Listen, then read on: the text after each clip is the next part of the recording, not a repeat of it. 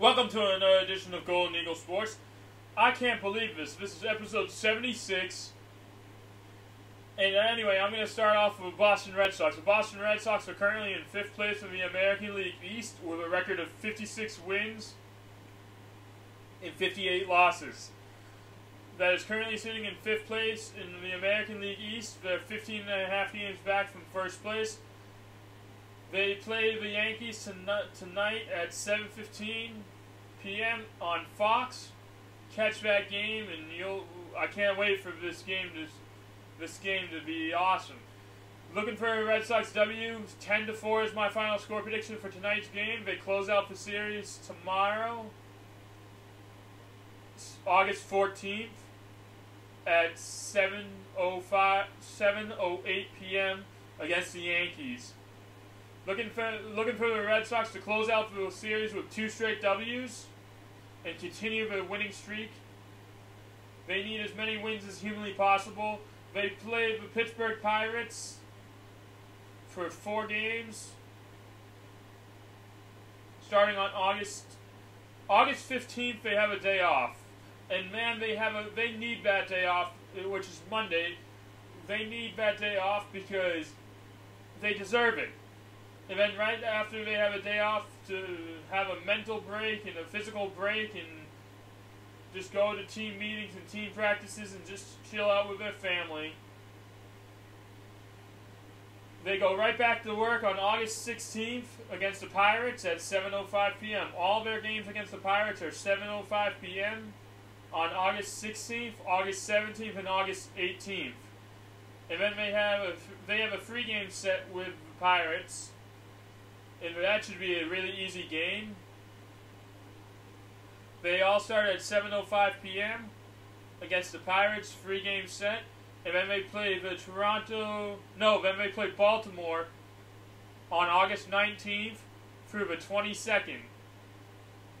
And those games start at 7:05, 7:10, and 4:10.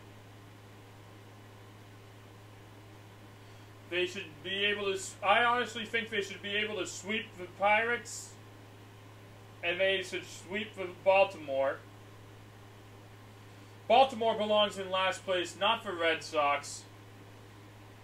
But I honestly think that if they can sweep the Pirates, if they close out the series with a W tonight and tomorrow against the Yankees, and then they sweep the Pirates, on the 16th, 17th, and 18th, and then they play Baltimore and sweep Baltimore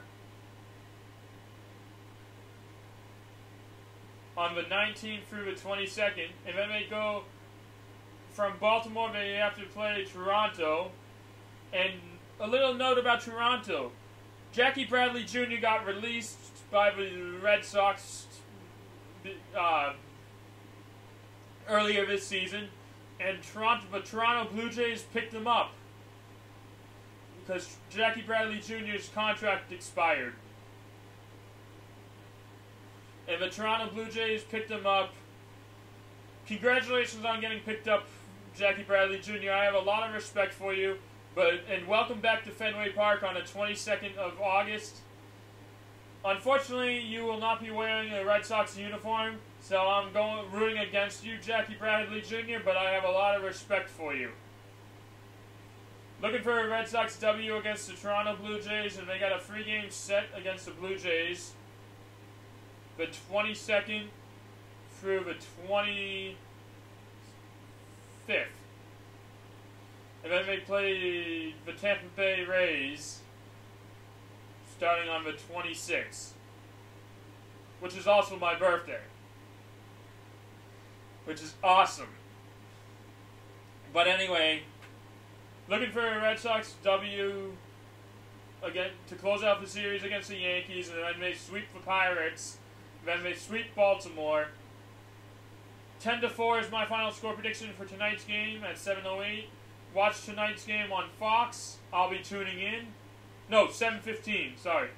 Tonight's game is at 7:15 on Fox. I'll be tuning in. 10-4 is my final score prediction for the Boston Red Sox game tonight. 12-4 is my final score prediction for the season finale against the Yankees, and to close out with 2 straight W's. And then I honestly think they can sweep the Pirates and they can sweep Baltimore. They have to make the playoffs. Every win counts, and we need every win because we're in 5th place. We're in last place in the American League East with 15.5 games back from first place. The New York Yankees are in first place with a record of 71 and 42.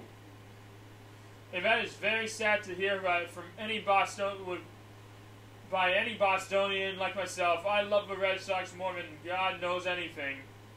And honestly, seeing New York in the first place in the standings makes my blood boil, makes my skin crawl sometimes. I don't know. I don't like it. I really don't like it. I'm hoping the Red Sox can close out the series with 2 straight W's against the Yankees tonight at 7:15 p.m. on Fox, and tomorrow at 7:08 p.m.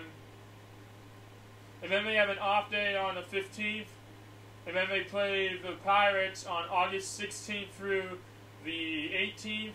Close out, let's sweep the Pirates, and let's sweep the Baltimore on August 19th through the 22nd.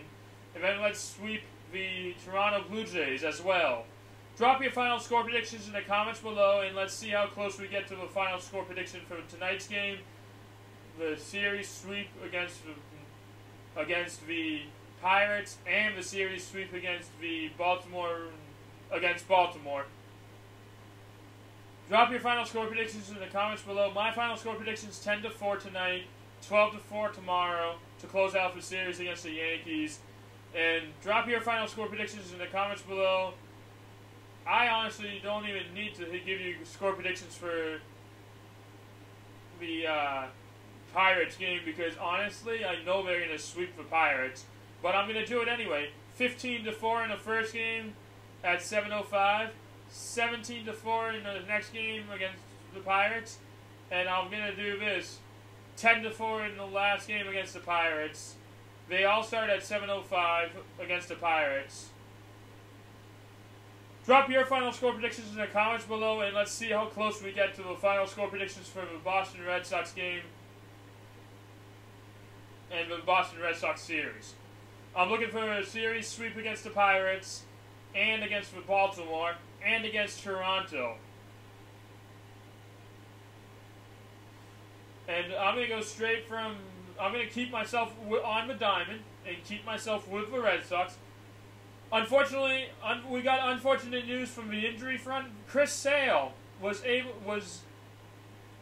rehabbing to come back, and then he fell off his bike in Brookline getting a pizza, and now he has broken wrists, and now he's going to be out for a remainder of the season.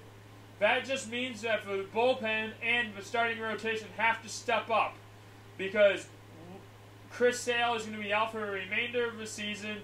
What do you guys think about that? I honestly would, with what he's making, I would want to play as much as I can, day in and day out. But that's just me. And honestly, I wouldn't ride my bike to go get a pizza in Brookline and fall off my bike. I would have someone drive me because I would have enough money to afford that. But anyway, what do you guys think about Chris Sale's latest injury? Just a reminder, he also broke his pinky and he was out for a month or longer because he broke his pinky, and he made a big deal out of that one. So what do you guys... I honestly want to know what you guys think about Chris Sale's latest injury report. I honestly think that he should... I know he broke his wrist by falling off his bike, falling over his handlebars on his bike in Brookline. Honestly, I would pay for delivery if I had his kind of money, and I would pay a driver to go help me get a pizza. But anyway, I'm not Chris Sale, and I never will be. But I'm the Golden Eagle, and I would play with everything I got. Anyway, I want to know what you guys think. What do you guys think about Chris Sale's latest injury report? Or latest injury, falling off his handlebars in Brookline getting a pizza?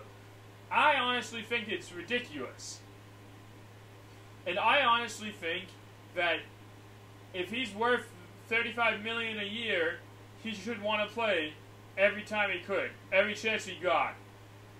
But honestly, I mean honestly, if the Red Sox gave me $35 million a year, I would want to play it day in and day out. They would have to drag me off that field to not want to play, you know? I would want to play day in and day out. I would want to get a rest day, obviously, but I would always want to play my starts and always want to give it my all.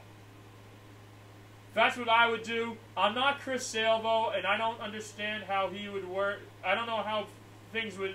I don't know what's in his mindset, but that's how I would want to react, and that's how I would want to be. And it's the same for any broadcasting network that would give me a contract. I would want to broadcast every single game that I possibly could. They would have to drag me out of that booth and tell me, until they would do that, I would do every single game I could. I have that mentality. I would never miss one game, and I would want to play. If I was making his kind of money, I would want to broadcast or play any game that I possibly could.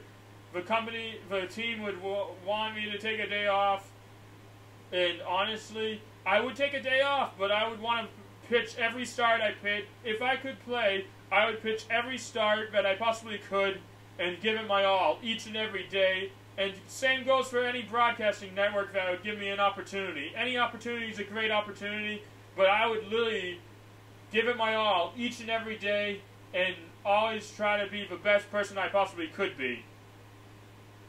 Anyway, tell me what you guys think in the comments below, and let's see let's see what you guys think.